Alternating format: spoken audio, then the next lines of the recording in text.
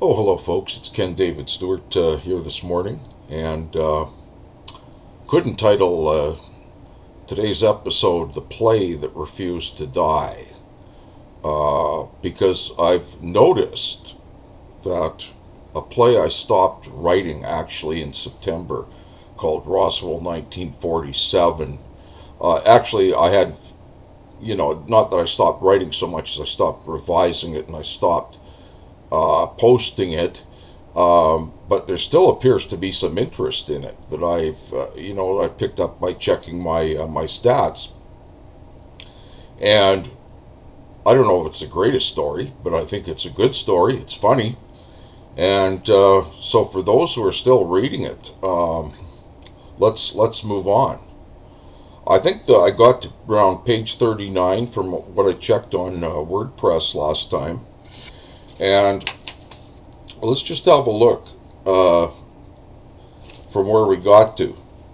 Anyway, to give you a bit of a background, I don't think I'll go back and do the, like a synopsis of the whole story on this one. But I will let you know that in this particular scene, it involves the FBI, the late J. Edgar Hoover. It involves the two radio DJs from Roswell, Dwight and Rick. And the thing is that the FBI have pulled right into the parking spot next to the radio station. They've seen the dog catcher's truck there, which is allegedly stolen, and because it's a city vehicle, the city of Roswell vehicle, it has been referred to the FBI. This case. Now, at this point, I should say that everything I've written in here is fictional. So, any resemblance to any characters, real or otherwise, I've made up. Like, this is fiction. This is for fun. So don't run to a reference source or something and say, "Well, that didn't happen." I know it's supposed to be ridiculous. Now, here's, I think, where approximately the spot we got to.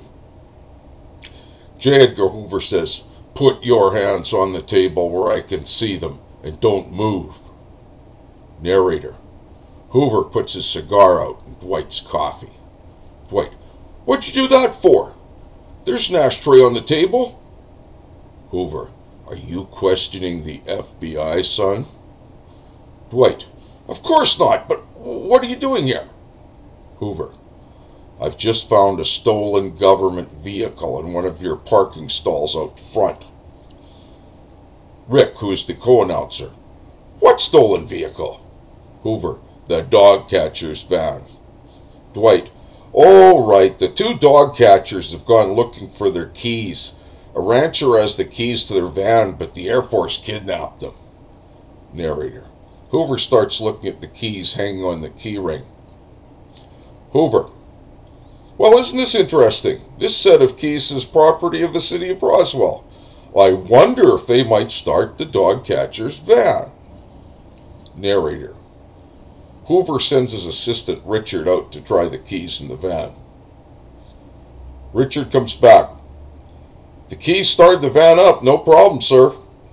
Hoover: "You boys are now in some hot water. Theft of a government vehicle will get you 20 years in the state prison. But that's the least of your problems. Where have you hidden the two dog catchers?" Rick: They're probably out in the desert getting shot by General Kane as we speak." Hoover: "And why would the Air Force want this rancher dead?" Dwight: "Because the rancher found a crashed flying saucer and saw some dead aliens in the back of General Kane's Jeep." Hoover: "How do you guys know about this? You're probably Soviet spies to boot." Rick: "No, we're not." Over to the next page. Hoover: "You boys are digging yourselves in deeper and deeper every time you open your mouths. Let me see now. We've got you on theft of a government vehicle, kidnapping, lying to an FBI agent, and possible homicide charges, not to mention being Soviet spies. Dwight: I have an idea, sir. If we can find Harvey and Haas for you, it will prove that we've been telling you the truth. Now, Harvey and Haas are the two dog catchers. Rick: Great idea, Dwight. I think I know where to find them. The last time we saw them, they were dressed up like cartoon characters and were on their way to the compound to find Haas's car. Hoover: Dressed up like cartoon characters? What for? Dwight: Haas and Harvey didn't want their boss to recognize them. Rick: If their supervisor Ross saw them, he'd ask them where the van was. Hoover: Richard, handcuff these boys and put them in the car. We're on our way to the city compound. You boys better hope your story checks out. Okay, now we're on Act 9, Scene 2. In this scene, we've got Sheriff Pyle, a narrator, a county clerk, Judge Colonel Sanders, as of Kentucky Fried Chicken fame, KFC, and that's about it for now in this scene. Okay, let's go right to it. Sheriff Pyle: I don't have enough room in my jail for all you people, so we're going straight to the courthouse for your trials. Narrator: Sheriff Pyle, escort these prisoners into the Roswell City Courthouse. County Clerk: What can I do for you, Sheriff? Sheriff Pyle: I need to get a trial for these people as soon as possible. Are you busy today? County Clerk: It's kind of slow today. Just 2 cases so far. One guy charged for jaywalking and the other one for letting his dog poop on his neighbor's sidewalk. I think the judge fined both of them and sent them home. Judge Colonel Sanders: Are any more cases on the docket today, George?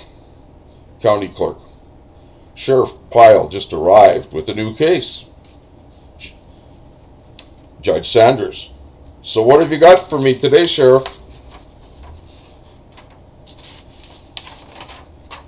There was a big brawl at the hospital. I have 4 defendants charged with assault and causing a public disturbance. Judge Sanders: Do they have legal representation? Sheriff Pyle: No, sir. Judge Sanders: Which lawyers are available, George? County Clerk: Perry Mason and Matlock are arriving in town this evening. Judge Sanders: Good. Leave a message at their hotel rooms and tell them to show up in court at 9 a.m. tomorrow. County Clerk: I'll get right on it, sir. Sheriff Pyle: Judge, where are the prisoners going to stay overnight? There's no room for them at the jail. Judge Sanders: Rent them some rooms at Dusty's Tavern. Just make sure you have guards supervising them. Okay, and I think I'm going to hold it there for now, and we'll continue with the story next time, and I'll probably be putting this in printed form too, possibly with some revisions, or possibly just the way it is, and I'll probably do another video kind of summarizing for people who haven't started reading the play, kind of a synopsis of what's happened so far, so they can kind of catch up. Okay, well, have a good day, people. This is Ken David Stewart signing out.